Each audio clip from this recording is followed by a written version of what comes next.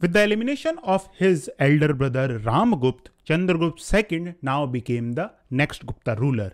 And this accession of Chandragupta II happened in either 376 AD or 380 AD. And we find that after securing the Gupta throne, Chandragupta II led an ambitious campaign that would see the Gupta army crossing the Hindu Kush.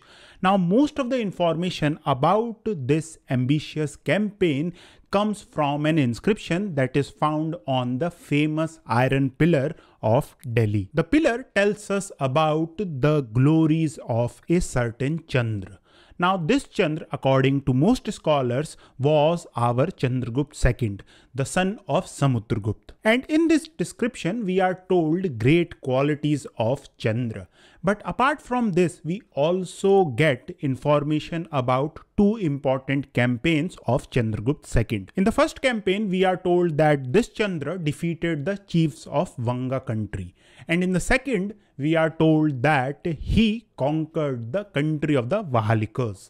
Now, before we talk about this expedition that led to the crossing of Hindu Kush, I think it is important for us to first discuss the defeat of the chiefs of Vanga country, because I think this campaign of Chandragupta was the first campaign which he led when he ascended the Gupta throne. Although in the iron pillar inscription we are not told about the dates of these two campaigns, but I think it is the campaign against the chiefs of the Vanga country that happened first. The reason why I believe that this was the first campaign, because we can clearly assume that after the accession of Chandragupta II, soon after the death of Samudragupta, we find that there was a type of civil war between Chandragupta II and his elder brother Ramgupta.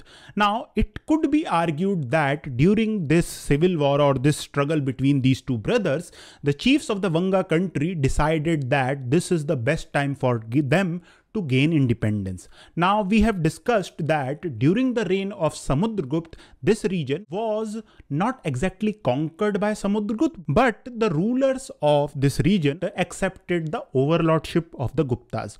So it could be argued that when Samudragupta died and there was a turmoil in the Gupta empire because of the struggle between the two sons of Samudragupta, Chandragupta II and Ramgupta, we see that now the rulers of the Vanga country decided that this was the best opportunity for them to break the Gupta yoke. Unfortunately for the rulers of the Vanga region, this struggle between these two brothers did not last long.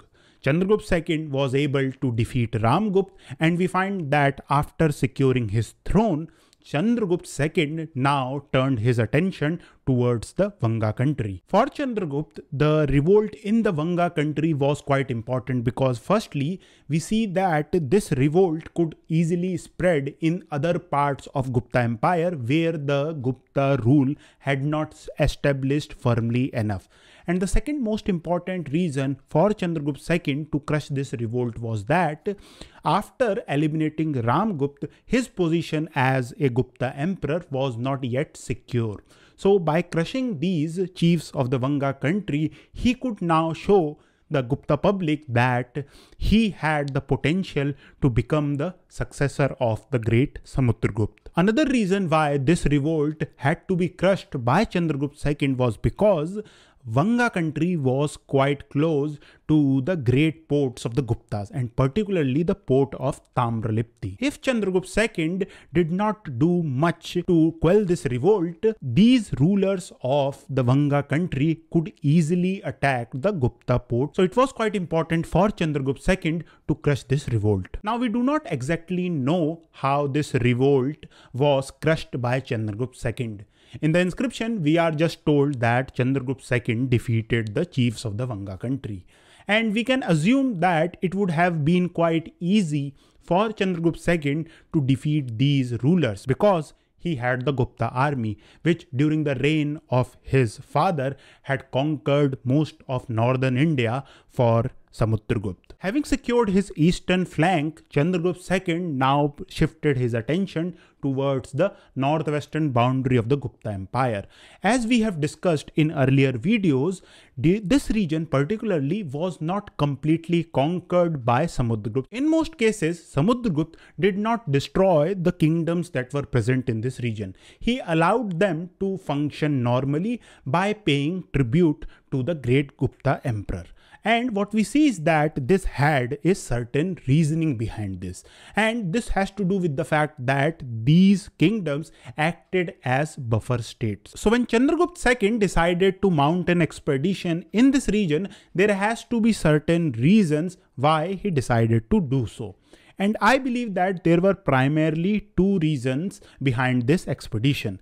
The first reason has to do with the political situation of this region. We find that during this period, a new kind of people had started appearing in this region. And by the time of 380 AD, these people have not only conquered the Balkh region, but they had also moved southwards, and the Kabul Valley was also under their control. And these people were the Huns. So this expedition of Chandragupta II was a punitive expedition against the Huns. Chandragupta II knew that after conquering the Kabul Valley, the next target for these Huns would be the Gupta Empire in the Indian subcontinent. So this expedition was a punitive expedition. The second reason has to do with supply of horses.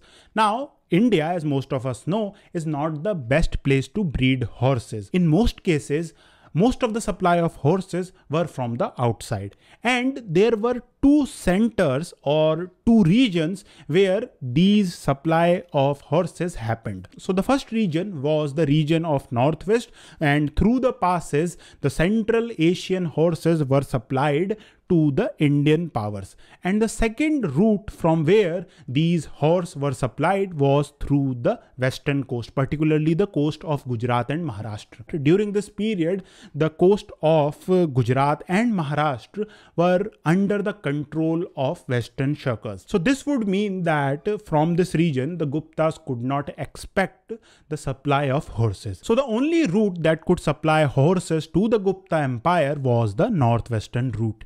And I believe that these Huns had stopped the supply of these horses because they controlled the passes, particularly the Kabul Valley and the Balkh region. So this expedition of Chandragupta II was an attempt to secure the supply of horses to the Gupta Empire. So these are primarily the two main reasons why Chandragupta II led an expedition in this region.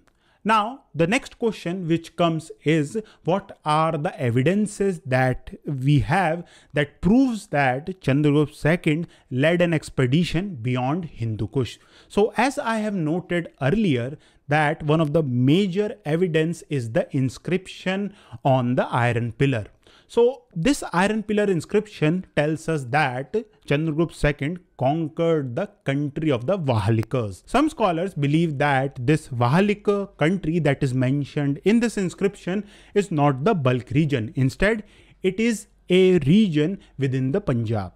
But I believe that this is not true, because the inscription clearly tells us that this Chandra crossed the seven-mouthed Sindhu, Saptamukhani Sindhu.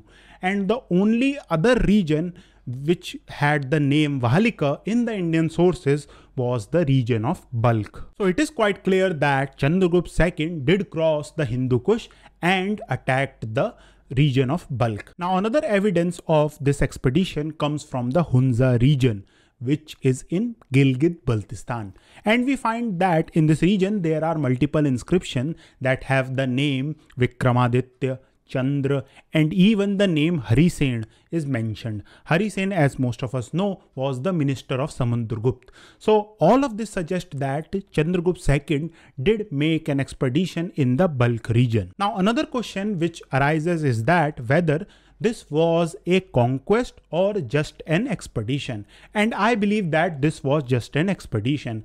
And this could be seen from the fact that from this region, we don't have any evidence of Chandragupta II or the Gupta occupation. There are no coins of Chandragupta II that are found in this region. Even in Punjab, we find that there are Kushan type coins of Chandragupta II, but these are quite few. So this would suggest that this region of Punjab was under the Gupta overlordship, but there was no Gupta governor or there was no direct control of the Guptas in the Punjab region particularly. Now, as I have discussed that one of the reasons why Chandragupta II made an expedition beyond Hindu Kush was the supply of horses.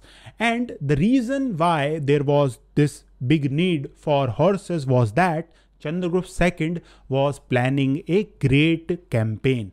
Now about this campaign, I will talk in a later video, and you can watch this video here when it will be uploaded. And if you want to know more about the Gupta history, please watch this playlist where I have covered the Gupta history from the beginning. Thank you for watching.